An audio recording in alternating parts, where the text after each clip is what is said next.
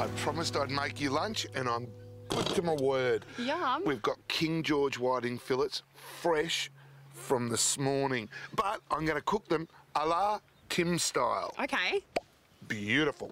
First of all, we've got to marinate these little bad boys, so we're going to chuck them in the bowl. In goes the coriander. And garlic. Now, a trick is to roll the lime, which I've done, before you slice it, and it makes them easier to juice. Little birdie told me that. So that's it? And that's it. Now, that has to go in the fridge.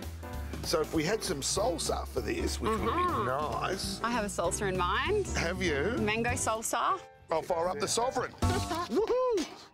While Tim's fish is marinating, I'm going to whip up a mango salsa. He thinks it's my recipe, but I've got it out of Caravan World magazine. Okay, so we've got some diced mango, some chopped chilli, roughly chopped coriander.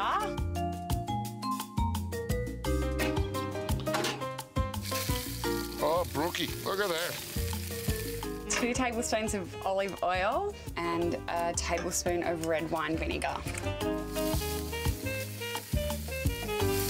And then for a little bit of sweetness, just a tablespoon of sugar. Perfect, and it's done. That's simple. Tim, this looks delicious. I know. It's King George whiting with Brooke's special mango salsa. All I'd like to say is arriba to the salsa.